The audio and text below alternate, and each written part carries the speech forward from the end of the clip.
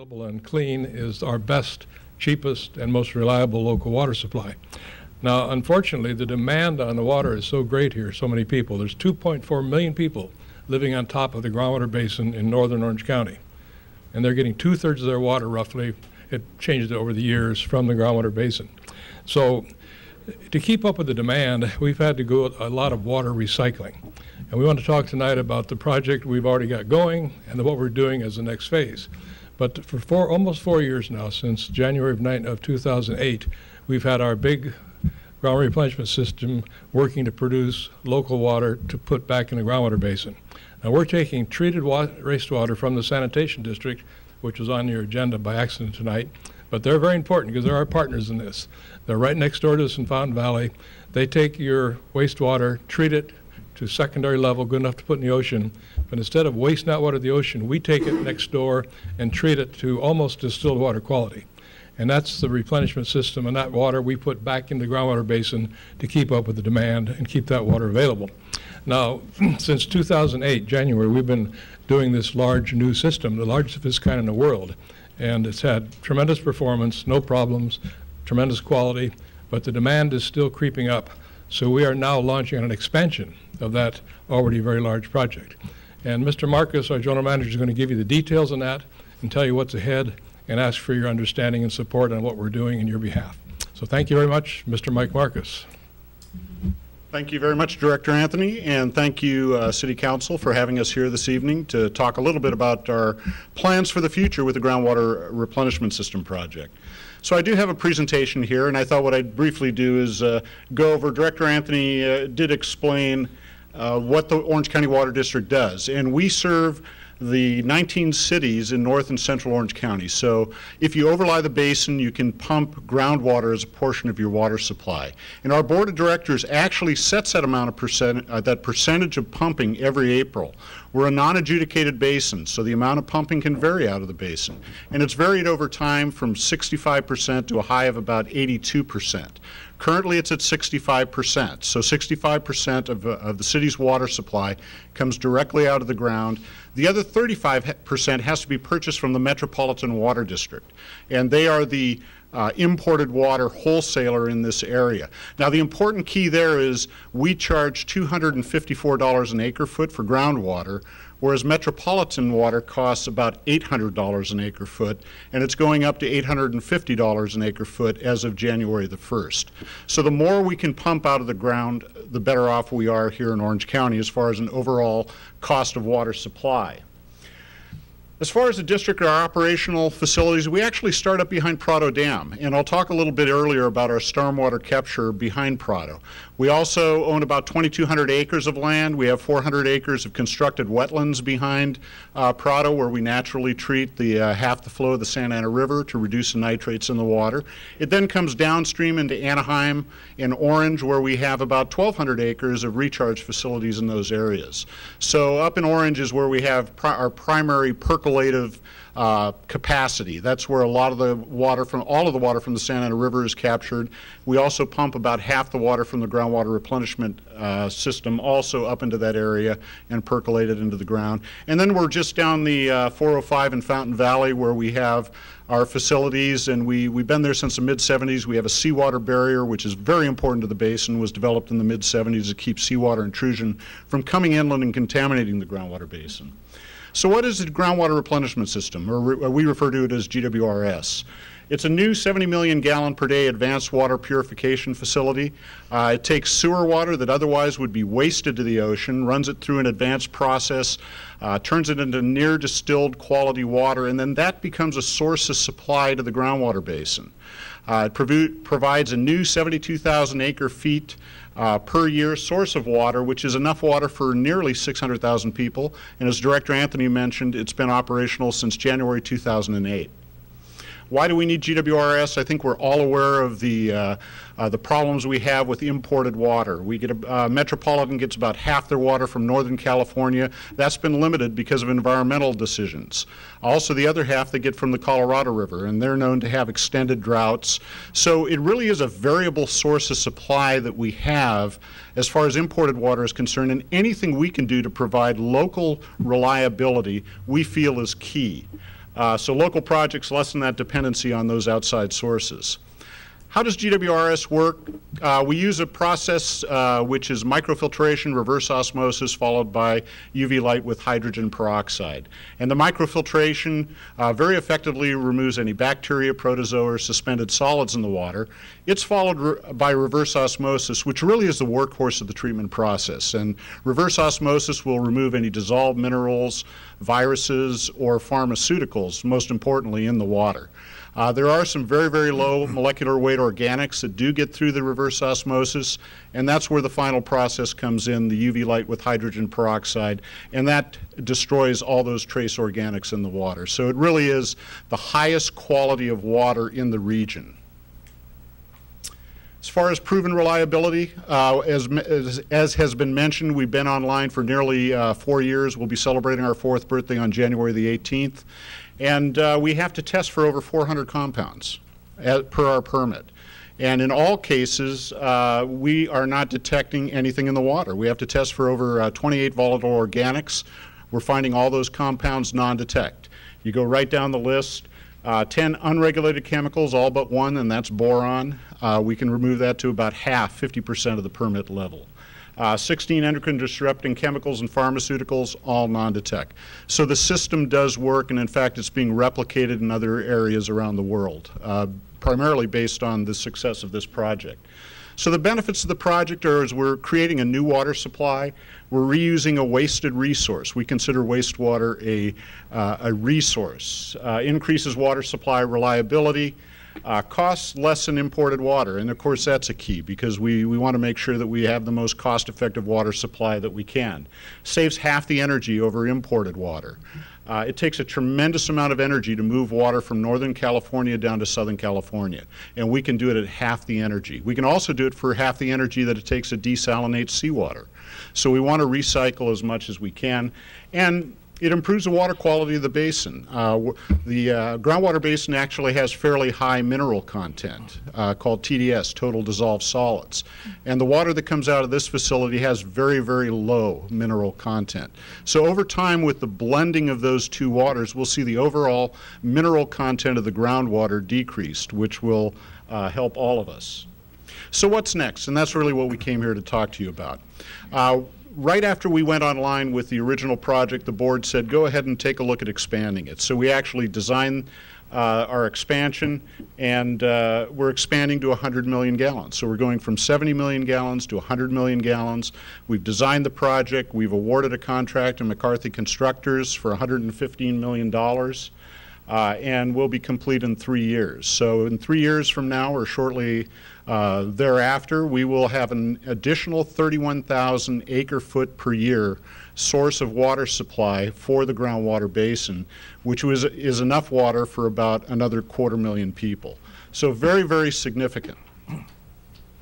As far as the cost of the water, and we thought we'd throw this in, of course, just to see where we're at. The current project we can produce for about $480 an acre foot. So last year we produced 66,100 acre feet of water out of the existing facility at $480 an acre foot, still well below the cost of imported water, which, as I mentioned before, was $800 to $850. Our expansion is going to cost us about $579 an acre foot. Now, with the original project, we received about $92 million in grant funding. The grant funding isn't there for the expansion.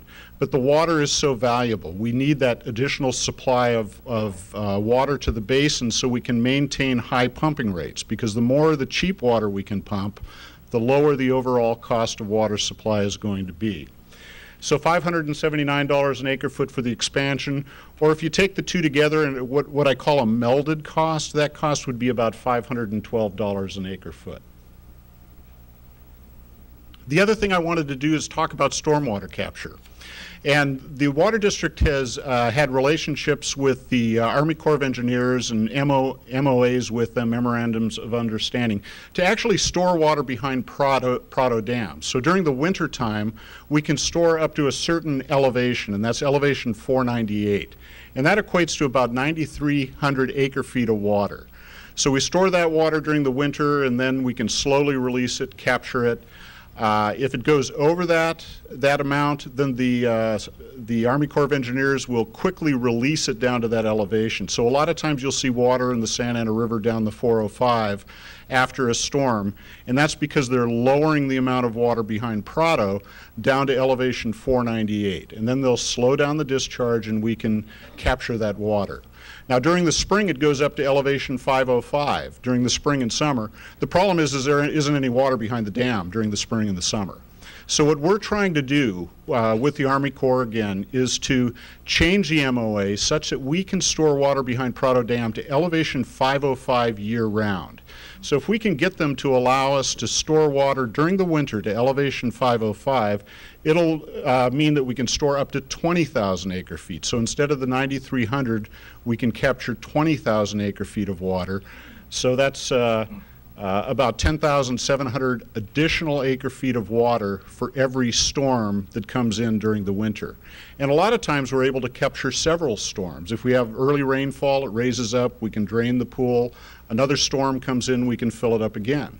So with this initiative, we can actually capture, we believe, between 10,000 and 30,000 acre-feet of water per year. And all we have to do is change their operating manual. There's no additional construction involved with this. It's a fairly simple change. However, when working with the Corps, you're working at a different speed. And unfortunately, it's going to take us, according to the way they've laid things out, about 51 months to accomplish this. But we need to do it quickly, and we need to do it as soon as possible because this is a free source of water. This is water that if they don't hold it, it goes right past us to the ocean. So it's a very, very important initiative for us and for all of Orange County and the Orange County groundwater basin. So what we're asking tonight of the council is letters of support, 2 letters of support. First of all, in support of our expansion project, and secondarily in support of our additional stormwater capture at Prado Dam. And that ends my presentation. This is a little aerial of the water district. If you haven't been by to take a tour of the facility, we would certainly invite you to stop by and tour the facility. We're very proud of it. It's the largest of its type in the world. It's an extremely significant water supply project. So Director Anthony and I would both be happy to answer any questions if you have any. Great, thank you. Let's bring it back to the council. Mayor Pro Tem Edgar, do you have any questions? No. Director Anthony, I would just thank you for coming down. As being on the Sanitation District, I have a lot of opportunity to work with your organization, and your board's doing a great job. I think that big part of the partnership here was the Sanitation District provides the water that gets sent through the GWRS, and from the board's perspective on that board, everybody's very supportive of this project and to be able to do the expansion. For the community, I'd make sure that everybody has a little bit of an understanding of a point of reference. Something that you're not aware of is we're in the middle of having issues with Golden State Water right now. So we've had a couple council meetings where the communities come in and spoke. And I just want to differentiate is that you guys are the ones that are actually charging the water basin, and Golden State Water is the one delivering. And I think we're on the delivery as an issue for water right now. And I don't want to confuse that with your project because we think this is a great project. Good distinction. Thank you. Yeah, thank We're you. sort of a wholesaler that supplies the water to the basin. Golden State is a retailer. They pump it out and deliver it to your homes. Yeah. Well, that's all I have. Thank you. All right, thank you very much. You know, and I'm next on the rotation, so I've got a question for you. You said that 2/3 of the water that we are using currently is from this groundwater replenishment program? Exactly. It's actually 65% this year, but it's been up about averaging 2/3 or more. So by showing a savings on this, reusing waters, different suppliers like Golden State should benefit from this, correct? Well, they do, because the more groundwater they can pump, the less imported water they buy, and the imported water is more than double the price. Good. I just wanted to hear you say that again. So. Well, that's true, and that's certainly part of the cost of the water itself, but other costs come in them distributing the water and the cost of providing it to your public. So there's other costs included. But the water itself is much cheaper if you can pump it from the ground as opposed to importing it. Right. Now, the expansion of the capacity at Prado Dam, is the dam constructed for that? That dam's been there a long time. What we're talking about is catching water at the end of a storm. It's when the peak of the storm is over, they can tell the rain's about to stop. Then they'll capture that water at the end of the storm and hold it and let it out slowly enough that we can run it down the river and put it in the ground. In a full storm flow, it goes right past us to the ocean. So that's basically free water, and it's at the end of a storm when it's safe. Because the number one purpose of Prado Dam is flood protection. That they've got to do that first. So this is done with cooperation with us and with weather forecasting, so it's done when it's safe to do it. If another storm sneaks in too fast, they'll just open the gates and let the water go out fast. All right, but it's a wonderful source of extra water for you, for us. Good. One last question. How long is that percolation process before it goes from replenishing the groundwater to it hits our taps at home? Is there any way of determining that? Yes, it is. It depends on where you are and where the nearest well is, but it's a matter of months, sometimes years, from when it goes percolating down to the ground to the lower aquifers, and it moves horizontally more or less to the southwest toward the ocean, and it could be several months, if not several years, before it's actually pumped out. It cannot be instantly, that there's a requirement by the health department that it be at least a certain length of time. Very good. So it's a nice process. So it really goes through the natural process yes, it has considerably. That extra process of underground percolation through the soils and the sands and the aquifers. All right, thank you. All right, moving on, Councilmember Mejia. Thank you, Mayor. Thanks for coming tonight. I've been lucky enough to attend one of your tours, and it's very interesting. And if you wouldn't mind answering this question, aren't you a cutting-edge facility even throughout the world? I mean, how many more are there like you? Well, we've been cutting edge for a long, long time. Even before my time on the board, and I've been there quite a while. Mm-hmm. The first large RO plant, reverse osmosis in the world, was Water Factory 21 in 1975-76. It was only 5 million gallons a day, but that was the first big RO factory in the entire world. Now, we've just enlarged it to a whole new level, right. But this is the largest of its kind indirect potable use in the world, and we're going to expand it further. Now, there are other plants of different kinds that don't do quite the same thing, but this is a very, and it's world famous. We've won awards right. worldwide, and people come from all over the world to tour the plant. And let them go home and try to copy it. Yeah. And they do at a small Well, when you scale. do something right, I think that's what people do. Why recreate the wheel?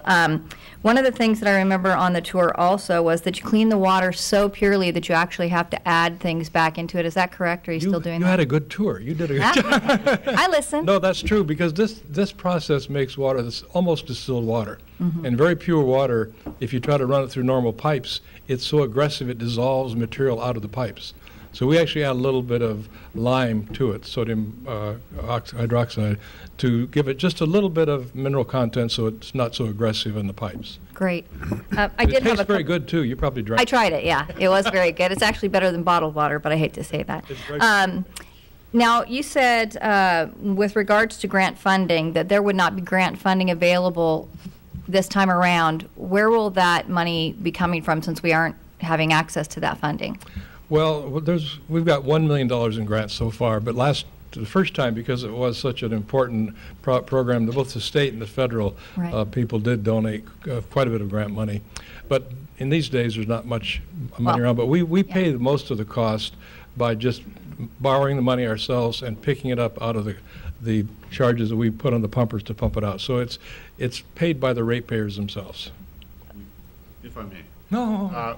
We also did receive a state revolving fund loan on a majority of the projects. So an SRF loan, or state revolving fund loan, is actually 2.6% money over a 20-year period. Mm-hmm. So we were able to finance the project through those low interest loans from the state. Well, the reason I ask is because the last time we supported this, there was some controversy over the raising of the rates for the residents. So do we have any kind of scale so that the residents would know what to expect? And I know last time, I believe it was over 4 years. It was, not a great deal of money, but still, just so that we're up front with them now. Yeah, Mike has, I think, okay, thanks, Mike. Certainly. Yes, we plan on raising our rates by $36 an acre foot. over the next 4 years. So $36 an acre foot is enough for 2 families of 4. So that's about $18 a year for a family, so Okay. about $1.50 a month. Okay, per perfect. family. That's what I was looking for, just because I know last time I think it was, if I remember correctly, it was like $4 and then 2 and then 2 and then 9. It was the final year. Are you looking in the same amount of time, a 4-year span, to be able to pay off the costs of this? I'm not sure where the 4-year. Do you remember that? Well, well- we're going to increase our rates over a 4-year period, okay. and then that'll be it. So all the operations and maintenance costs, the capital costs will be rolled into that. Okay. We'll actually pay off the project in 20 years. In 20, okay. The capital costs. Okay. I'm sorry that I you know, like I said, I'm talking from about 2 or 3 years ago, so I apologize if it's not clear. But the point is you're making, I think, that by the time you get to the cost of the individual homeowner user, it's very, very small. Very minimal. Very Yes, small. exactly. That Yeah. it's more of And in it actually support for you. normally saves the homeowner because it means they can use more of the groundwater and less imported water. Exactly. So it's usually a net saving. Exactly. And then my last is just kind of a question with regards to the capture at the Prado Dam. Do we know, can you explain to us why at the most it's 505 feet? And is there room for more expansion beyond that? Well, it's that number because we've negotiated that number over many years, starting in the mid-'80s with the Corps of Engineers. Okay. It's gradually been moved up a little bit.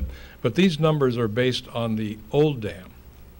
And it's safe to do it at those levels with the old dam. Now, the dam has been raised, but they haven't raised the spillway yet because they've got to do some other things to be able to use the new dam. But this increase to 505 year-round is entirely safe with the old dam. Right. And it was based on calculations on that. Do we have any idea once the dam is complete and it's all up to, you know, the higher level of expectation for the Army Corps, do we have an idea of how much we might be able to retain then, should you be able to meet with success dealing with them? We hope we will go up when the new dam is fully finished. You know what the number is? What's the last one we had? It's I think we're looking at going from elevation 505 to elevation 512. Okay. which is And a we've huge studied amount of that. water. Huge amount of water. Okay, great. That's all I have for you. Thank you so much for coming. Thank you. Thank you. All right, moving on. Councilmember Kuzimoto. Thank you, and thank you for appearing here and giving this presentation. So I'm going to ask another question on cost. I imagine these things are energy intensive. So how sensitive the price of your pumping the water into the ground sensitive to energy costs? If energy doubles, what will that do? Quite a bit. So Mike, Okay. yes, that's a good point. That is a good point. The process uses reverse osmosis, and the RO uses the amount, the largest amount of energy, and it accounts for about a third of our O&M costs. So, in your scenario, if say energy doubled, it would probably affect the overall cost by about 20%. Okay. And the other question on the brine that comes out of the RO process, the byproduct, where does that go? It goes back over to the sanitation district and Oh, out okay. there piped to the ocean. Okay. But it's how, I guess, what's in it? Well, it's all the dissolved salts and minerals and chemicals that were in the water. But remember, this is nothing like desalinating seawater. Sewer water is not very salty. Okay. It's only like about 1,000, 1,100 parts per million dissolved solid. Seawater is 35,000 parts per million of salt. So the brine we're getting is a very dilute brine. Has virtually no impact on. But you the have on ocean. there like pharmaceuticals and other type of things. What's the content of dissolved drugs in the brine that you discharge? Do you measure that? It's We very don't little. really measure it. It's a very, very small percentage. However, keep in mind, we're not adding anything that would not have gone to the ocean anyway. Whatever was in the wastewater would have gone to the outfall, maybe slightly less Right, a concentrated. little more concentrated. So the only thing we're doing perhaps is adding to the concentration that's being discharged into the ocean. But by the time they've done studies and they found that by the time it gets about a foot away from the diffusers in the outfall, that it's totally dispersed. Okay. Thank you. No other questions. Thanks. All right, Councilmember Poe. Thank you. Well, thank you so very much. I haven't seen you for a long time, Been a little while, hasn't it? Right. Thank you for coming. Some excellent questions asked. I think it's been covered, and thank you. Very good demonstration here. And for anyone in the community that has not been there, I urge you to go. They're willing to take you on a tour, and it really is quite something to see. That's a wonderful point. I'm glad you made that, because we want to extend the invitation to the council members and the city folks, but we have tours of anybody, any Right. citizens that want to come and tour us. Just give us a call, and we will set it up for you. Small groups or large groups, we're more than happy to have you. Well, Yes. and it's almost overwhelming, the magnitude of it and what's accomplished there. So thank you so much for bringing Thank this to our council and to our city so that people can be informed about it. Thank you. Thank you. It was good to see you again. Thank you again for your presentation. Thank you. All right.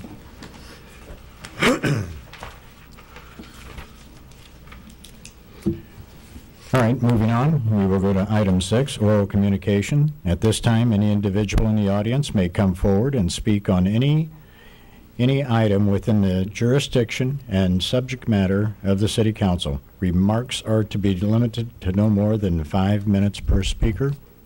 And I would ask the city manager if you would keep a list of any questions that could be responded to after oral communications.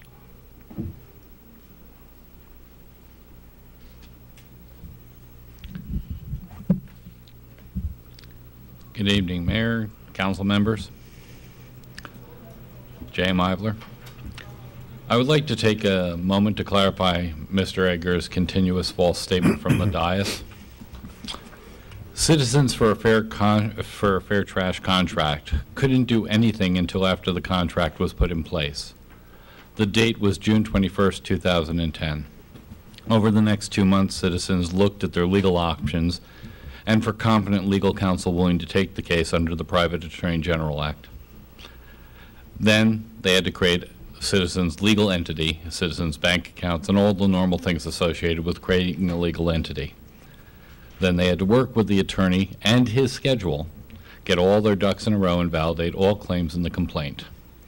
Finally, they had to file the complaint. By then it was 10/27/2010. 4 months from nothing to a filed complaint in the Superior Court.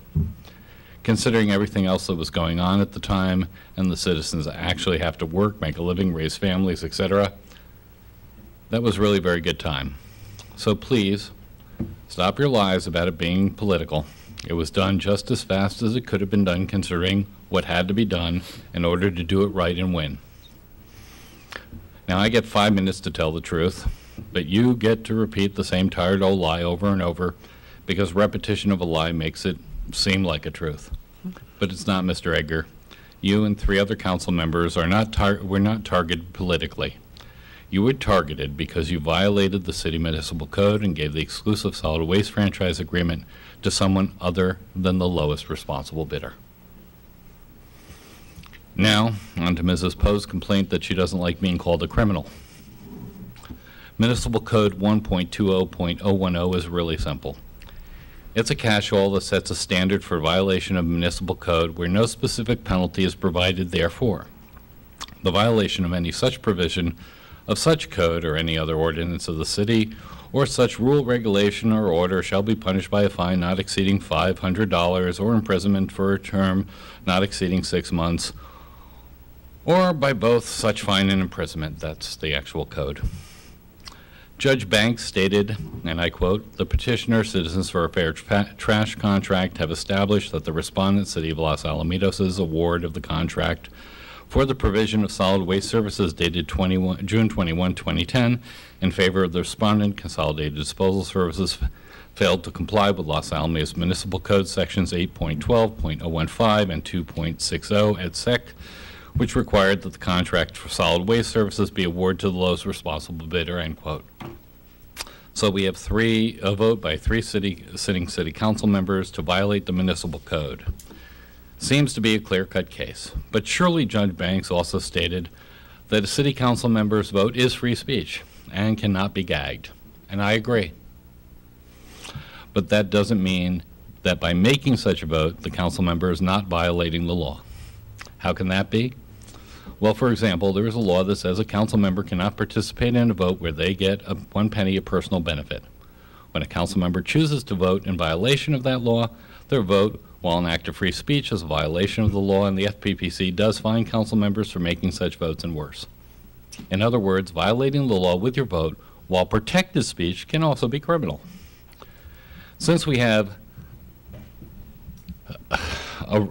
a case of precedence for a vote that was legal to be punished, and we have a court ruling saying the vote by the council members violated the municipal code, and we have a law that says the violation of municipal code is a misdemeanor, that means we have a case where Mrs. Poe, Mr. Egger, Mr. Stevens, and Mr. Zarkos participate in a criminal act. What we don't seem to have is anyone willing to forward the criminal complaint to the City of Los Alamitos' prosecuting attorney for action. I believe the person that should have done this over a month and a half ago is the city manager who works on behalf of the people. But now I am voicing my complaint and asking the city manager directly, before you leave for your new job in Bellflower, to forward the complaint to the city's prosecuting attorney for criminal filing. Either there is a rule of law or there isn't. Mr. Egger, you're running for Congress as a Republican. And we know the Republicans are big believers in the rule of law. Remember President Clinton? So I know I can count on Mr. Egger to see to it the city manager properly refers this to the city's prosecuting attorney for appropriate legal action. Thank you very much for your time. Have a good evening. Thank you. Next speaker, please.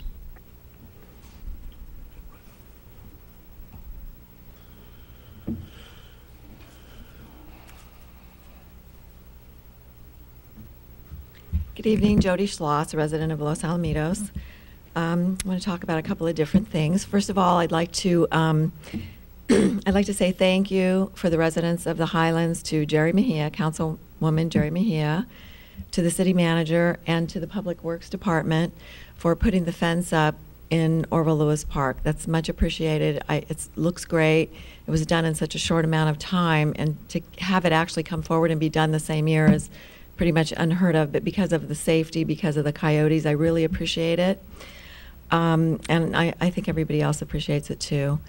And for listening to the residents that they didn't want a wall, they wanted the chain link so they could continue to look at the base, and we appreciate that.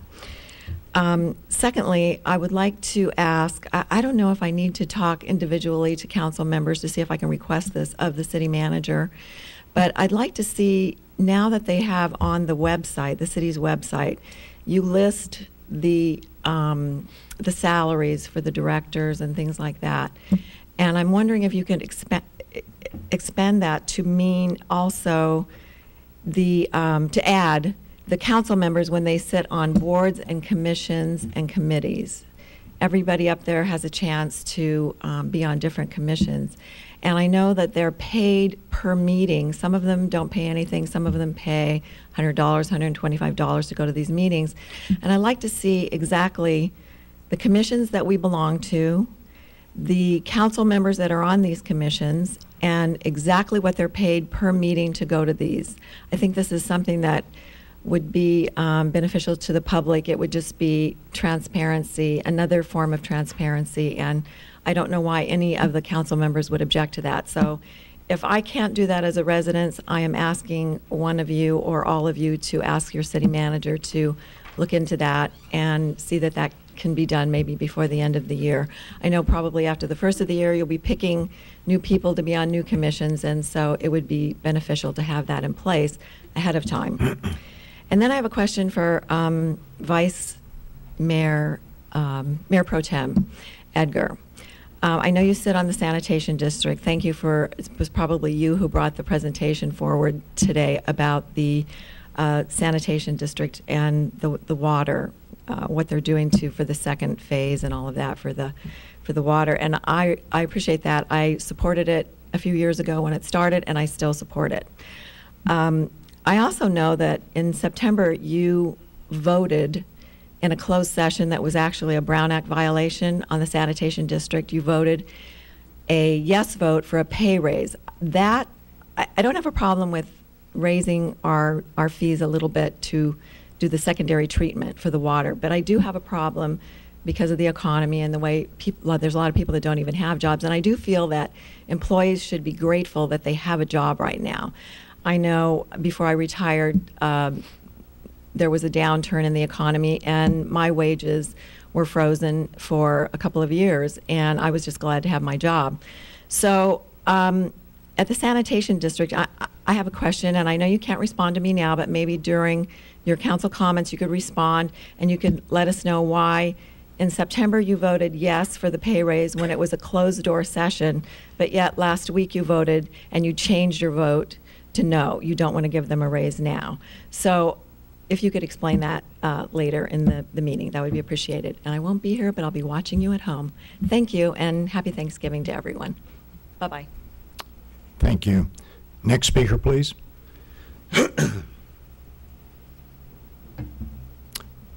Seeing no additional speakers, we're bringing it back to the council now. City Manager, do you have a response on anything, or the City Attorney? I don't have a response to at the moment. All right, thank you.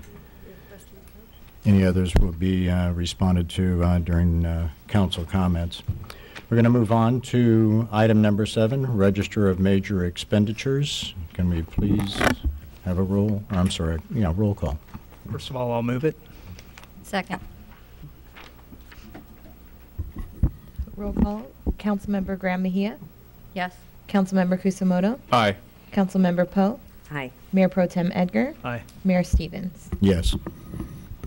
All right, moving on to item number 8, consent calendar. All consent calendar items may be acted upon by one motion unless a council member requests a separate action on a specific item.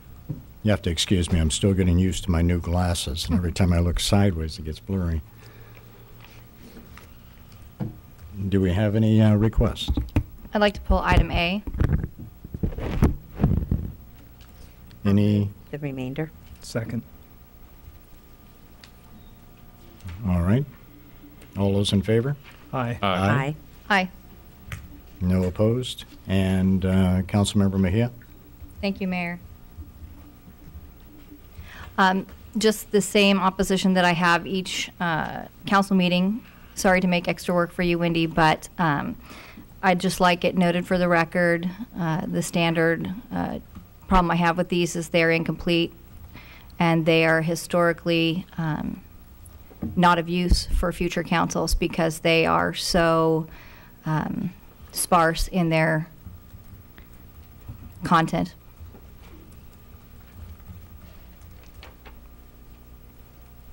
Thank you. Mayor, if I may.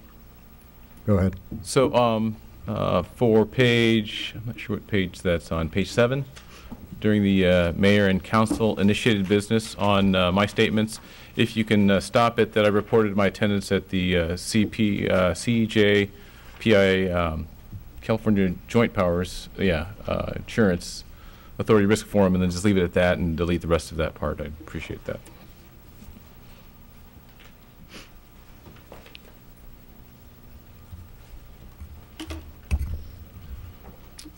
All right, do we have a motion on that?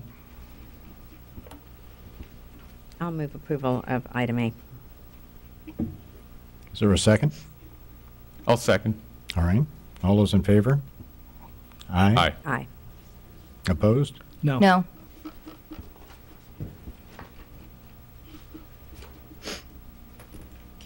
All right. That's the end of the consent calendar. We're going to go on to discussion item. A, consideration of city council holiday meeting schedule. And City Manager, would you please give us a presentation on this? For the past 2 years, the council's traditionally canceled this meeting. It's a thin staff with several days off between the Christmas and New Year's holidays. This year, the New Year holiday falls on the 2nd, which would push the meeting back to the 3rd. So what we're really looking for is to, we're recommending that we cancel the meeting of what would be January the 3rd, 2012, because of the thin staff and the lack of number of folks that will not be around during that holiday period. And we just recommend approval. All right, is there any discussion on that? Councilmember Egger? Question. So December 5th, Councilmember Poe, are you in town, out of town? I remember seeing something on that. I'm out of town. Okay. So, City Manager, December 5th, December 19th, what are some of the important items that are going to be coming policy-wise? I noticed the one item in consent was continued. Do you anticipate that? Correct. The two big items coming back are that one, and then the reorganization of the City Council, which comes the first meeting in December. Oh, okay. Okay. I don't have any questions other than that. I guess I'd be supportive of the calendar items for January 3rd to postpone that meeting. Okay. I really don't think we have any choice on it either. So I'm also in favor of it. Councilmember Mejia? I'm good with the staff recommendation. All right. Councilmember Kuzimoto? Yes, I'm good as well. I'm in favor of it. And Councilmember Poe? I think we need a second. You need a motion, a second. Oh, we have a motion, Okay, I so we believe. need a second. Do we have Second. a motion? I don't have a motion. Okay, I'll make Oh. a motion No, to go with the there's staff recommendation for the, sorry, I turned the page already, holiday calendar. I'll second it. All right. All those in favor? Aye. Okay. All right, going on to item B, Governmental Accounting Standards Board Statement Number 54, Fund Balance Classification. And we have a report on that. Yeah, Ms. Agramonte will make that presentation too. Good evening, Mr. Mayor, members of the City Council. This is the GASB 54 Fund Balance Classification Policy. GASB 54 established new fund type definitions and fund balance categories. This new standard does not change the total amount of fund balances in any given fund. It just rather focuses on the extent to which the city is bound to honor certain constraints on these specific amounts.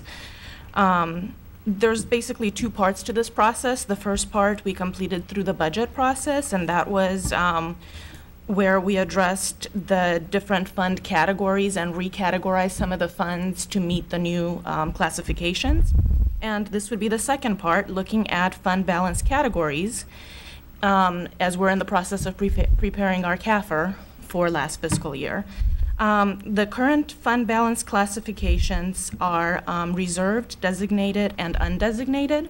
Under GASB 54, 5 new categories have been established. They are non-spendable, restricted, committed, assigned, and unassigned. And these are all described in the staff report that's attached. Also in the staff report, there is a table that shows last fiscal year's financial statements and how those would be recategorized with the new descriptions. And with that, I'm open to any questions you may have. All right, let's bring it back to the council. Councilmember Edgar? Yeah, I'm pretty familiar with this, so I don't think this is a very material difference to GASB regulation of just trying to clarify really terms only. So I think you did a good job. I think in here also the detail on mapping was to what it will be is pretty straightforward. So I really don't have any issue with this. And when we get to the point, I'd make the motion just to accept staff recommendation. All right, and this is basically a formality that we're going through. And so that's the only comment that I really have on it. Councilmember Mejia? Nope. All right. Councilmember Kuzimoto? So, so on this one, it's just a simple mapping of the way it used to be called to the way it will be called. Right. Okay. Now, the other thing that we spoke about at the risk management conference about the reserve policy, did you ever have a chance to look into that? Perhaps we need to. Okay. Yeah, I'm looking at several different reserve policies. They're all over the board, as you Yeah. might imagine on that. Because I printed out the City of Santa Ana study. I don't know if you had a chance to look at that, but I think that what we have is a fairly conservative reserve policy, and basically the only real obligation we have is to make sure there's enough liquid so we don't run into a problem paying bills and that sort of thing. But it's something I think that we should probably address at the mid-year budget review. Okay, Yeah. thank you. No other questions. All right, Councilmember Poe? I will second this Okay. recommendation. All those in favor? Aye. Aye. Opposed? Seeing none. All right, we're going on to item C, selection of a city representative to the Orange County Vector Control District Board of Directors. Yeah, City Manager? I believe each member of the council received a letter from the Orange County Vector Control District Board of Directors saying the term currently occupied by Mr. Ken Parker is expiring December 31st of this year. What the board is looking for is one of 3 actions, and that would be to reappoint Mr. Parker to a 2 or 4 year term, or to select a member of the current council to either a 2 or 4 year term. Staff is recommending that you select a member of the current council to either a 2 or 4 year term. Very good. All right, we're going to bring it back to the council again. Councilmember Edgar. Yeah, just a question to the rest of the council. Is anybody interested on the council and being on this board? I would be. I have some interest also. Okay. Warren? No. Yeah, I have no interest in being on this board. I'd be supportive of having somebody on the city council sitting on it, and I'll just listen to the rest of the discussion, but I would support either way. Thank you. All right. I also have no interest on being on this board either. And so, again, we will go through the process and see who we're going to pick. Councilmember Mejia? I think I've expressed my interest. I wasn't sure if I needed to do that at the time, so we didn't move forward with just thinking there was only one person interested. That's fine. Councilmember Kuzimoto? So question for the city manager on this one. This one pays a stipend? It does pay a stipend. I don't know how much it is. I haven't checked it in a long time. Okay. Does anybody know how much? It's $100 a meeting, I believe. Okay. And it meets monthly? Yeah. Okay. Yeah, I'd like to nominate Councilmember Graham-Mejia for this position. All right. We do have the nomination out there, but let me move on and see what Councilmember Poe has to say. Yes, I would be interested in this position also, and I would recommend that we do it for a 2 year term rather than the 4.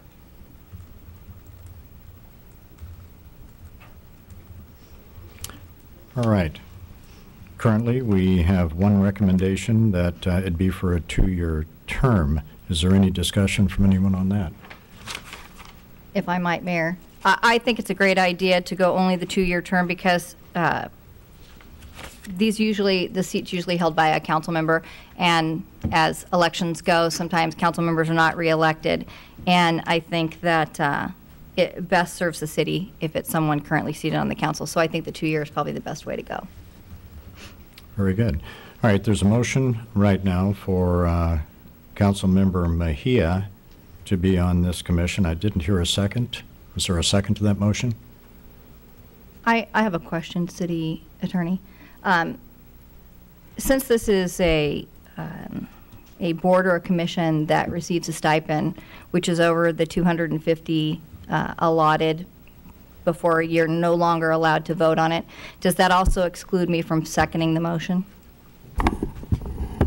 No, compensation from a governmental agency is exempt under the Political Reform Act, doesn't count towards your conflict rules, so you're free to vote on it. Okay, so I'm going to go ahead and second it. Well, before you do that, Jerry, why don't we just have a little bit of an open discussion, if we might, Mayor? You know, I think we have an opportunity here. I guess I would just kind of, since we are in front of the public, I mean, just have a little bit of a discussion.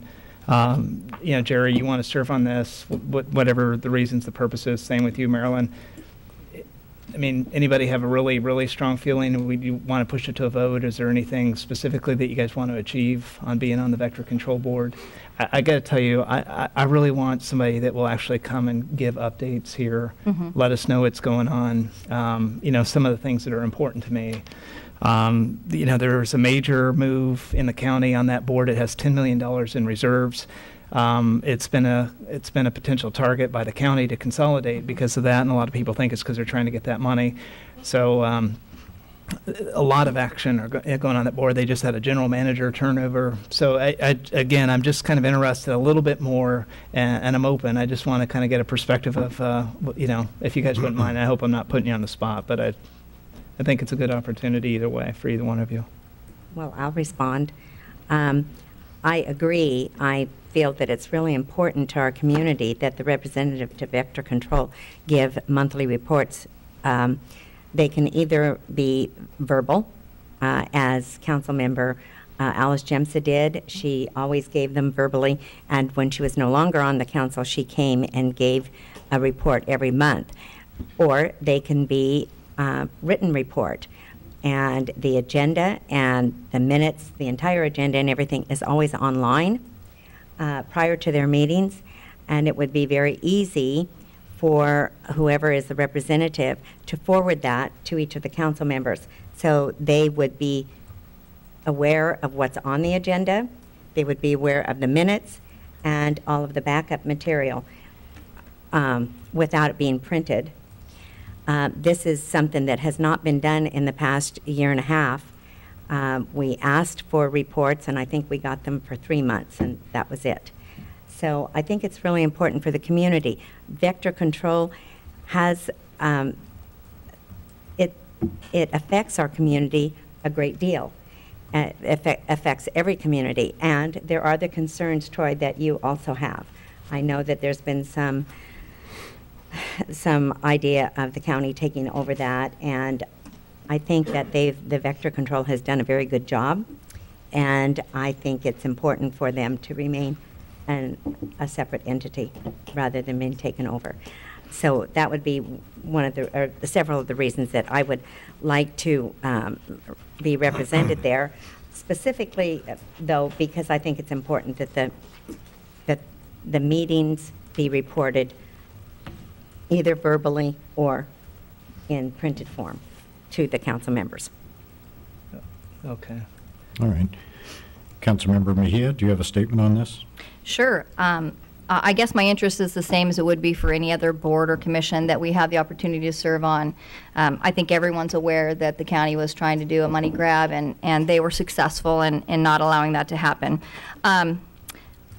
It's just an interest in serving the community. I know that Mr. Brimmel has come forward several times talking about issues that he's had, and we all at some point or another have, I'm sure, reached out to the city manager or past city managers to see if we couldn't be the go-between, because it seems like when these issues come forward, no one wants to take responsibility, and then the residents left with no resolution. So I think my interest in this was merely because I think that it needs to be having someone that's a little bit more aggressive and supportive of the residents. Not that our past representative has not been, nor was Alice, but I think that we need to step it up just a little bit, and that's my interest.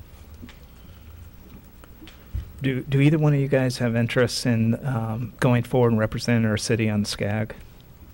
I think Marilyn had said she was interested in that. I thought you were on the SCAG board. No, I haven't been on SCAG since April of last year, I think it was. That was an appointed position by the president of the board at the time. I see. And I think, weren't you interested in the regional council seat? I was, but it seems as though that's not going to be up for quite some time, right? No, April. Yeah. Yeah. Yeah. So this is a little bit more local, so I would be interested more in Vector than SCAG. Mayor, if I may. Go ahead. Chance. Okay, so I agree with Mayor Pro Tem Edgar about it should be a council member, and let's kind of face reality here. There's 3 of us that are going to be here for the full 2-year term. So without kind of prognosticating anything on the next year election, but that'll be you, Marilyn, and you, Ken. So I would think that those would make you probably least desirable for being our representative on the board if we want to have an elected sitting council member on the Vector Control Board. So I'll kind of reiterate, I think Jerry would be the one that would be here for the term and would fall within that 2 years. And again, I'll just reaffirm my nomination. All right. I thought that, Jerry, did you nominate yourself? No, Warren nominated me, and I asked if it was appropriate for me to second. But I will say I'm willing to not vote for myself because this has a stipend, so I'm going to leave it to the rest of you to decide who you would like to represent, and there'll be no hard feelings. So you're abstaining from the vote? Yes. Okay. We have a motion and a second for Councilmember Mejia to be our representative to Vector Control. All those in favor say aye. Aye. Aye. Opposed? No. I'm going to say no. All right. I think we have a 2-2 vote on that one. All right. Is there another motion? I'll make a motion for Maryland. Okay. And is there a second to that motion? You know what? I think this is a little bit foolish, and I will take back my vote, and I will vote for Jerry. Yeah, so I'll put a motion on the table for Jerry for the vector control. And is there a second to that motion? I don't think we need to. I changed my vote. I think we still have to have a second, don't we? We still have to have a second on it. We have a new motion by Mayor Pro Tem Edgar, so is there a second for the motion? I'll second the motion. All those in favor, say aye. Aye. Aye. Opposed? Okay.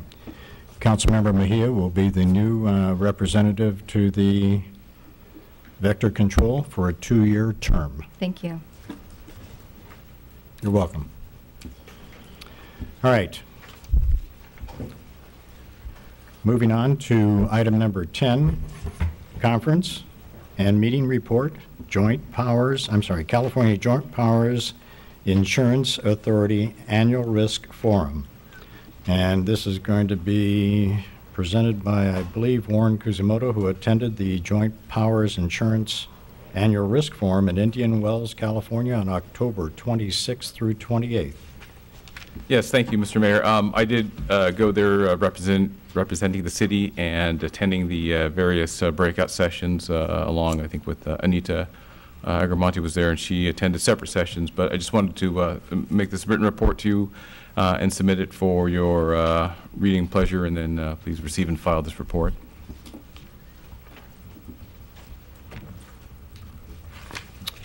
All right, bringing it back to the council again. Councilmember Edgar, do you have any questions on it? No, I would just thank Councilmember Kuzimoto for putting together the report. I appreciate it. You know, Councilmember Kuzimoto, I hope that when we get to our budgeting session, I know there's a lot of issues that we have with how we paid into the schedule for this. And, you know, it's interesting. We're looking at our policy of how we're going to treat our reserves. And, you know, basically that's a factor of risk and the insurance levels. And, you know, as we get ready to go into budgeting, I just would be interested maybe from your perspective when we get on this to talk a little. It's about a $400,000 a year payment. Mm-hmm. And just obviously with city manager turnover, if you can just kind of maintain the kind of point of reference on that, it'd be very helpful. Thank you. Thank you. All right. I've got a question for you. Some of the things that you went over in the sessions was liability updates, and is there a standing on that? How do they stand right now?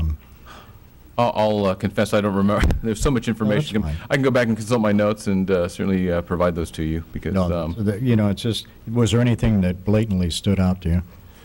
Well, a lot of it that I recall was more of a case study type of information. So they would describe what was happening in what had happened in other agencies and other insurance coverage and how we might protect ourselves from those type of risks.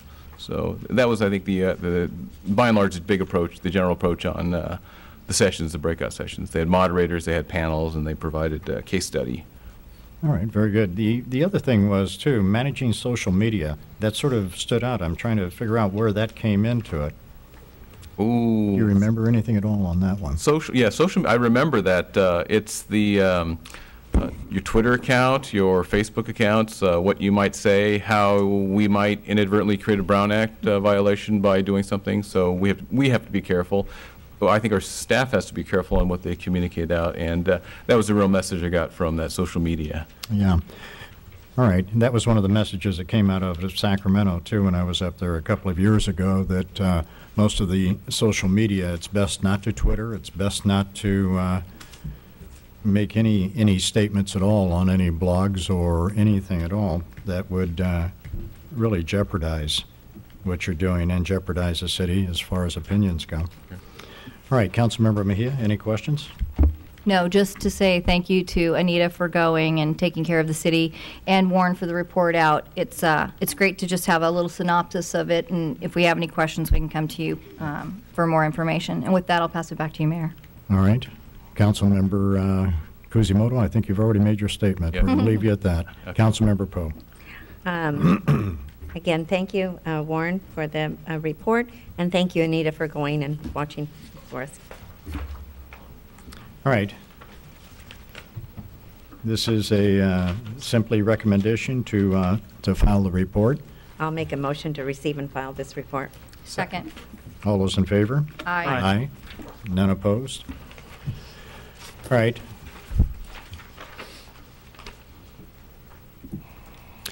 City Council announcements. At this point, any City Council member may also report on any item specifically described in the agenda or interest in the community. Councilmember Edgar. Thank you, Mayor. A couple items. One item on here was I did attend the Orange County Sanitation District Board meeting last Wednesday. Making a comment to the question by Jody Schloss, citizen of Los Alamitos. She asked the question about what had happened last week and 3 weeks prior to that Orange County Sanitation District Board vote.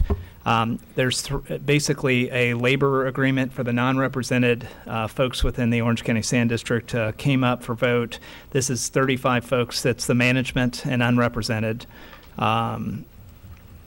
Had the vote, like I said, last month. These are monthly meetings, and the vote was conducted incorrectly. The city attorney or the attorney for the agency had us go through and have a vote instead of bringing it back into the public. And so we fixed that this last meeting on Wednesday. The vote that I had placed when we first went through that was a yes. The vote that I placed last week was a no. Rationale to Jody Schloss and the council was I struggled with that vote the first time through because that vote is for the management of Orange County Sanitation District. One of the challenges is that in there, specifically within their PERS contribution or their OSERS, which is their retirement or pension, there was an opportunity to see if there was an area that we would be able to potentially work through one more shot to see if we can get a little bit more. This group leads the example of what happens for the union contracts coming down the road, so it was a real opportunity for pension reform. That didn't happen the first time through when this item was brought back because of the procedural problem that they had.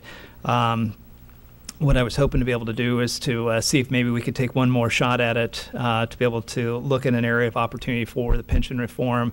And again, one, not to penalize the staff because they've done tremendous stuff. My focus was mainly to say, hey, here's an opportunity because there was a procedural problem. There was focus on this from the county, and it was a real opportunity, I thought, to potentially slow that process down. This will be the last labor group that we'll probably meet with before we run into a big problem on the Sanitation District Board, which is where we're going to be dealing in the next year or two with potential rate increases. So this would have been a group that symbolically would have helped lead by example and focusing on really in the pension reform issue very specifically had to do with the contribution. How much do the employees pay for their portion of the pension, and that's the reason for the different vote. And if there's any other questions, I'd be glad to answer them. A couple other things. I represented the city at the ACCOC, or the League city selection vote. So within that, we voted that each city sends representatives to this League evening that basically each mayor of each city votes for their district for different seats, like on the Orange County Transportation Authority, et cetera. That was the vote that we had taken in action as the city council to try to protect our seat on the Rivers and Mountains Conservancy, the state of California, a project that our Public Works Department, our city manager, has been very active in, and more importantly, this council has continued to push to make sure that we have representation and that we try and get a project done. In that discussion, we had I had one other person that was interested in going out for that position, but had an opportunity to state the case of why the city was focused on getting that, and laid out that we are the one of the last three projects that's focused for Rivers and Mountains in Orange County. We've got about $1.4 million on the line specifically for Los Alamitos, and that we as a city wanted to continue our participation on that board so that we could ensure that we can work closely with that board and with Edison to get our project done by June 2012. At that, the other representative, I believe, from the city of Berea withdrew his nomination and allowed us to have it, and so we were successful in securing our seat on the Rivers and Mountains Conservancy. The State of the City luncheon, participated or went to that last week. Mayor, I really appreciate you getting up there and giving your State of the City along with the representatives from the school district. And, you know, it was very helpful to see where the city's going, where the school district's going, and it was just great to see a partnership. We had great participation as a member of the chamber. I was it was unbelievable. So it was one of the best participated State of the City since probably Maryland, when you did yours. So I thought that was really good. And then lastly, the GWR groundwater replenishment system that they're talking about, a letter of support. You know, if that's something that the council's interested in supporting, then they asked very specifically if they could get a letter of participation. As Jerry had outlined, it definitely down the road has potential rate impacts. Again, I think that there's two components of this to just keep in mind as the public, is that the groundwater replenishment system definitely has rate effects as it pertains to the cost per acre, which hits our water bill, but is passed through on the Golden State Water. The rate effects that, Jerry, I wasn't sure if you were meaning to talk about, was when the Orange County Sanitation District voted for rates, those show up on your property tax bill, and those were in a 5-year graduated step to really make up for a process called secondary treatment that feeds the groundwater replenishment.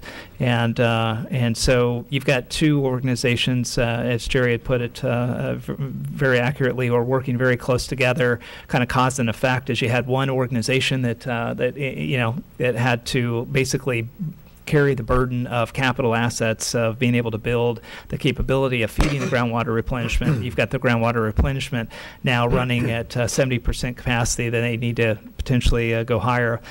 Before you would just blank go and put a letter of support together, though, I would encourage everybody. I'm also on the steering committee for the for the GWRS board, and as an alternate, and so I attend most of those meetings. You know, it definitely makes sense to be able to get a blended water rate that's cheaper.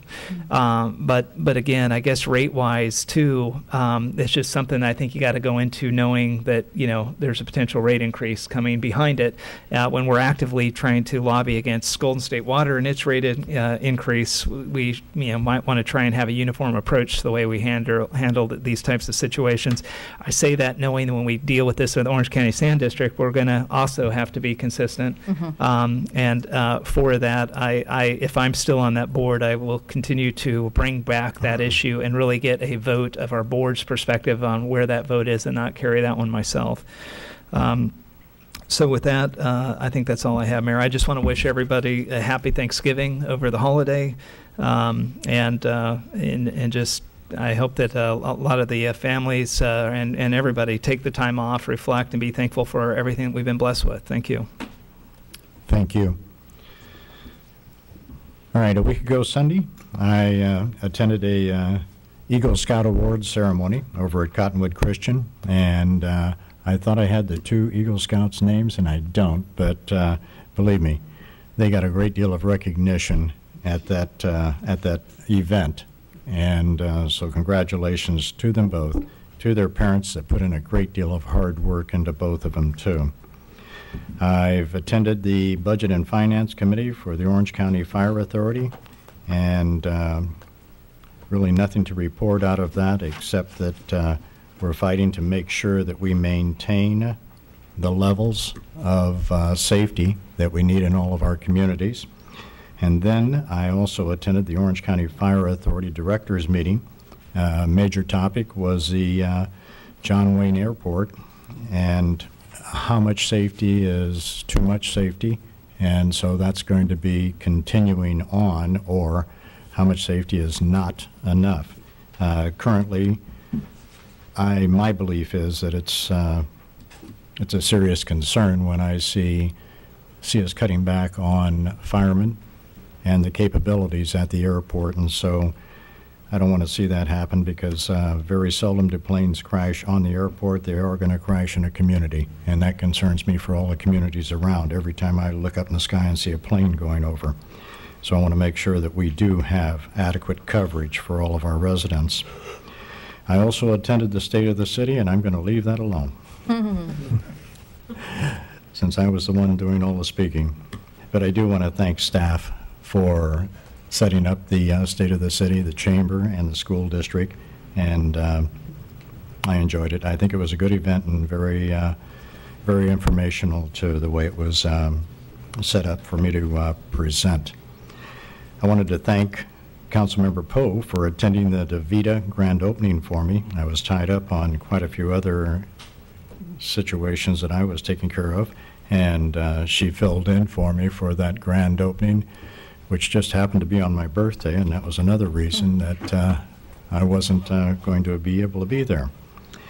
And I also wanted to thank staff for fast-tracking one of my favorite restaurants in the city, McDonald's. I rely on them for my coffee. I love the new drive-through. I love everything that you did over there. So for our residents in the community, if you haven't had a chance to go to McDonald's, go on over there. You know, it's a beautiful add to our community. And when you look at some of the other McDonald's restaurants, nothing against them, but ours sort of stands out, you know, as being a state-of-the-art facility. And the new drive-through, the new turnaround drive-through, and the parking came out perfectly. And it astounds me that it was done so quickly. I'd like to see other things done that quickly too. All right, and that's all I had. Moving on to Councilmember Mejia. Thank you, Mayor. Well, I want to start off by saying you did an exceptional job at the State of the City. I was proud to be from Los Alamitos. You represented us extremely well. Also, I would like to ask the city manager, do we need to go through a process to have the stipend amounts for the council members for boards and commissions included? I mean, it's reportable. We can certainly do it. I just have to learn what they are and get the things. But yeah, that's certainly we could. I just wasn't sure what the process was. Thank you. Also, Angie, I hate to put you on the spot, but I was reading in the weekly about the deal that we have through Johnny Rebs. If you have been a past or going to be a race. I can't think of, if you're registering for the race on the base, if you've already registered or you've been a past member of that, if you can tell us a little bit more about that. Sure. Thank you, Councilmember Mejia. We have a new partnership for the race on the base, and that's with Johnny Reb's Restaurant. And actually, they are providing a tremendous amount of food. I'll tell you about the race, and then I'll tell you about how it affects past and future participants.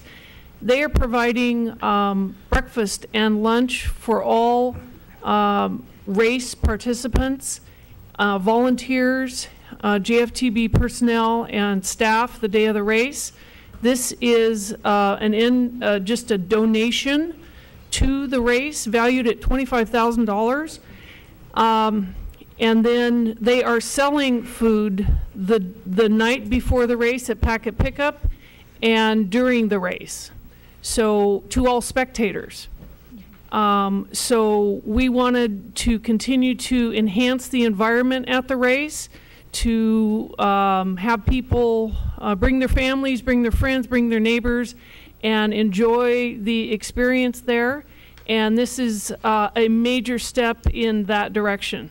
Now, Johnny Rebs is interested. They have restaurants in the area, one in Bellflower, one in Orange, and so we're kind of right in the middle of their market, and they want to invite anyone who has a race bib or a medal or anything, a t-shirt from past races, to visit their restaurants and get 15% off of their total restaurant bill at any time. So that's before the race, after the race. They are family owned. They're excited to do business with us, and we're thrilled with the partnership. Thank you, Angie. I just thought that was such a neat thing for anybody who's been involved in the past or plans to be involved. And it's great for the business also because it's a win-win situation. So thank you for expounding on that for me. I wanted to bring this forward because I thought it was kind of funny. It's a article that's from the Weekly, and it's an I-class that the city is offering.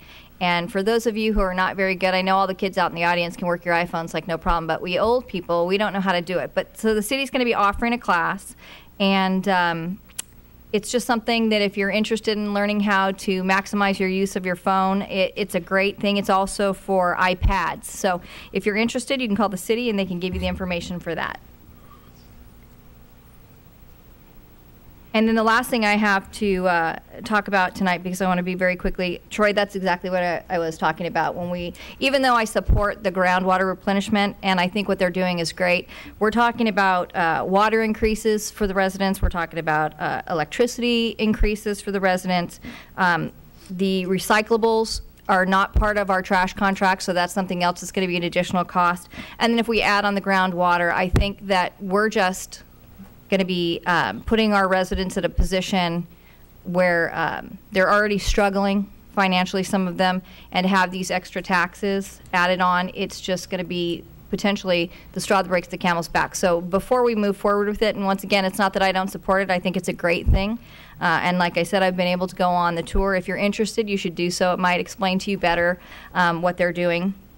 But before we sign any letter collectively or individually, I think we, as you said, I mean, a united front, and not only that, but being consistent with saying we don't support the raises at this time. And other than that, happy Thanksgiving. Enjoy your families and your turkeys, and we'll see you at the next meeting. Thank you. City Manager, any letter that they're requesting, you will bring it back to us before. I'll agendize a letter. Great, thank you. All right, Councilmember Kuzimoto. Thank you, Mr. Mayor. So just, Angie, you left off one of the Johnny Rebs. I think the original one is in Long Beach on Atlantic. And it's in a real seedy-looking area. You talk about character. I've eaten there many times. Roadhouse. Yeah, it does. I've eaten at two of the three places, and the one in Long Beach is really the one with a lot of character. Let's see. Did want to mention about the Los Al High School girls volleyball team, Division 1AA champions. They went through undefeated through the playoffs, and they're on to state, which is kind of good and kind of bad. My son plays basketball, and their winning disrupts the basketball practice schedule. But congratulations to the girls volleyball and Coach Huber. I attended the State of the City as well, and it was really a fun event. There were a lot of people there, and I got quite noisy at a couple times where I think Dr. Kropp, who was, I guess, emceeing the luncheon, really had to struggle to quiet everybody down. That's how, I think, how energized everyone was. It was really a lot of fun. One of the things I've been off and on talking with the city manager about solar power and what that means to us as perhaps residents and businesses in our city might look to switching over to that. I think the price point is becoming very competitive. That's something that we need to kind of look at from a city policy standpoint, because we generate, or we derive some income for the city to run the city from utility tax. And if we're not using utility off the grid and it's not getting taxed, then I think we're going to look at a different business model that we'd have to kind of look at. So that's something I think we need to look at. Don't know how we would want to go forward with this, but something to be mindful of. You know, the future is going to happen. There are a lot of technologies out there that will change the way we're going to do business.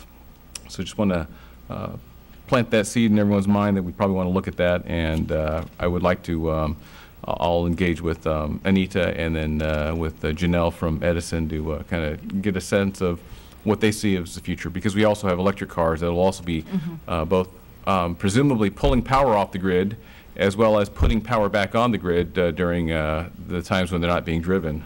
There's that potential as well. Okay, one of the things I did want to ask the city attorney, about a year ago, in November 15th, when the lawsuit came up from the plaintiffs, the Citizens for a Fair Trash Contract, happened, you all met in closed session. the council did, and you came out and announced that the city was going to defend against the lawsuit and it was going to be paid for by CDS.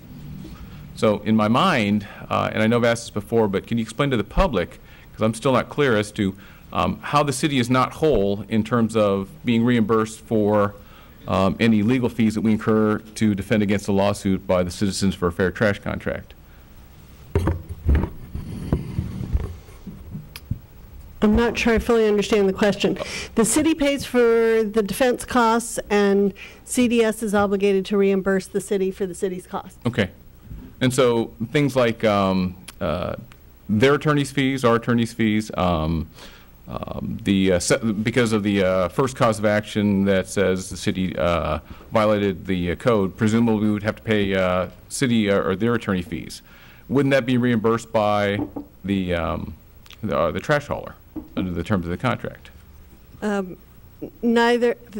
There's been no determination by the court as to responsibility for attorney's fees, but that's certainly the position that we would take, that if there is any responsibility for attorney's fees, that it's the waste hauler who should bear that responsibility pursuant to their agreement with us. Thank you. And with that, back to you, Mayor. Very good. City Manager, I know the question from Councilmember Kuzimoto was about solar power, but I also know the City of Cypress is looking into this very extensively right now, too. So I think they've already done a great deal of work on this, haven't they? They have, and they're continuing to do so to look at the impacts of that. They're actually setting up some different kind of solar stations and stuff as well, and I've talked to them. As far as gauging what the economic impact is, I'm not sure they have much better idea, but they're working on it, and I'll continue to talk to them, and we'll see if we can get information that's worthwhile to the council. I know I received one of the reports about 3 months ago, and it just wasn't to a point yet where you could determine, you know, the correct way to go on to it. Well, I mean, and Councilmember Kuzimoto's point is well taken. As solar power becomes more feasible, and prices definitely are dropping in real dollar terms, you know, what percentage of businesses mainly, not just residentials, will do that? There will be a percentage. On the other hand, if you're driving electric cars, it's going to pull power off the grid. I don't know, you know, where that all balances out, and that's something that really SCE should report on. They probably have a better feel for that and what the penetration rates are going to be in the future, and I just haven't spoken with them yet. Very good. All right, going on to Councilmember Poe. Thank you. I'm sorry that I was not able to attend the State of the City. I heard that you did an excellent job, and the staff did a great job. I was able to go with our city manager to the grand opening of DeVita. It was a long time coming, and the facility is very, very nice. They had a wonderful luncheon, actually, and ribbon cutting, which we participated in. The facility is very well done. I have a thumbnail bit of knowledge about dialysis, as my father went through it, and a close friend. And I have to say the facility there is top of the line. And we will have someone. We invited them to come and speak and tell a little bit about the facility, and they weren't able to come tonight, but I guess they're coming at our next meeting. Mm-hmm. We were able to really go through and get a complete tour of the facility, and it's going to be great for anyone that is unfortunate enough to have to be in need of dialysis.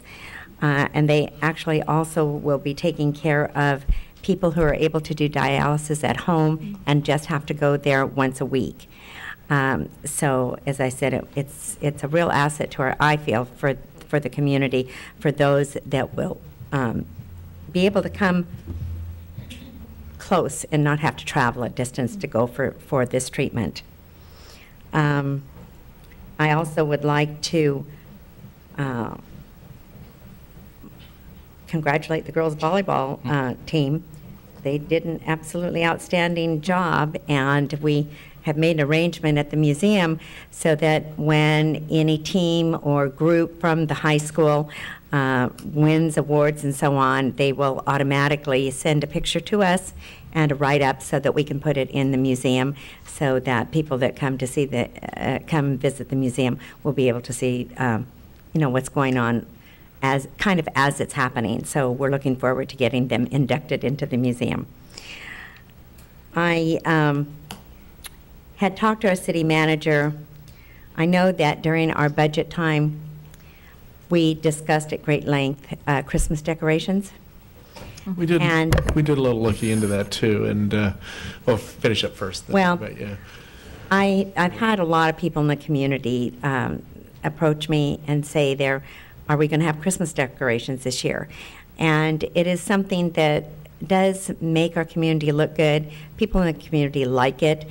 And I know that our revenues are up a little bit, and my question to our city manager was to look into it to see if there was any way that it would be feasible for us to have Christmas decorations this year. Well, Angie almost melted in a pool of sweat when I mentioned it to her Friday afternoon. So, but I will say, we looked at this, and we're looking at about $23,000 to the decorations this year. And the timing is going to be difficult if we choose to do it. Because I think we need to rethink the way we do the decorations a little bit, and basically what I'm saying is if we're going to do it, let's do it right. The way they've been done in the past, the $23,000 gets us what looks like a sparse look on the Christmas decorations on Cantella. So my sense is that, yes, revenues, we're hopeful that they are going to remain up this year. And if we're going to do it, I think it would be better off to move it off till next year. And actually, frankly, and I almost hate to say it, is increase the budget to provide for additional decorations on 2 of 3 poles rather than 1 of 3, at least, so it looks more dense and it does make an impact. What I really don't want to do is have an underwhelming Christmas decoration display and yet set aside $23,000 to do it and rush the job. So I think for lack of a better term, without going into too great a detail, I'm happy to agendize it, but I think I'd rather put this off till next year and talk about it in mid-year budget. Okay, I know that it's very late in the year, and that would be a problem, but I certainly didn't recall that it was going to cost that much for decorations. I guess that's the reason we didn't do it to begin with. So if we could put that on the mid-year agenda, I'd be happy. Well, you don't recall it because what happened was there was some discussion about using existing decorations, which brought the cost down to something less than $10,000. Right. But upon inspection of the existing decorations that we had, they weren't in very good shape. So the plan was if we were going to do anything, it brings it up to the amount of over $20,000. So. And we'd discussed this before that we might be able to get some sponsorship of decorations by people in the community. So, all right. Well, I just thought it was worth trying. I guess, Jerry, I was a little bit confused by your comment that we don't have recyclables in our trash contract, because we do have recycle in the trash. We have green recycle bin. I think I was a little confused too, but after about 10 seconds of reflection, I think what you're referring to was the roll-offs, right? Was that part? Okay. So the roll-offs with construction and potential restructuring recyclables would not be included. Those are handled individually outside. Okay, and let me see here. I guess I've covered everything, except I would like to wish everyone in the community a lovely holiday week. Thanksgiving is something that all families, I think, look forward to, and it's a time to be together with family and friends and just enjoy each other. And so I wish you all a happy Thanksgiving. Thank you. Mayor Pro Tem Edgar had one additional question, I believe. Yeah, I guess I just wanted a second chance, Warren, on your point on the solar energy. I had an opportunity to see a demonstration project. The city of Brea, Chevron had done a, I'm not sure if it was a demonstration project or it was actually subsidized somewhat by Chevron, but they provided kind of a funding, and they did a complete green project for Brea, able to provide a tremendous amount of energy. It had a break-even point of like 20 years. You're talking the community center? Yeah, part of it was in Brea Community Center. I'm familiar with that. I go up there every Friday, and it's a really interesting, big, expansive project. So no, I'm talking about the home users. Oh, okay. That's the ones that we in the future. Those are the ones that are going to impact utility taxes. As the utility use goes down, as they generate electricity, we're not going to have that source of revenue. That's where I'm worried about. Okay. Not for the city to go out and get into the power generating business. I Yeah, don't no, see that's not for the city too long a term.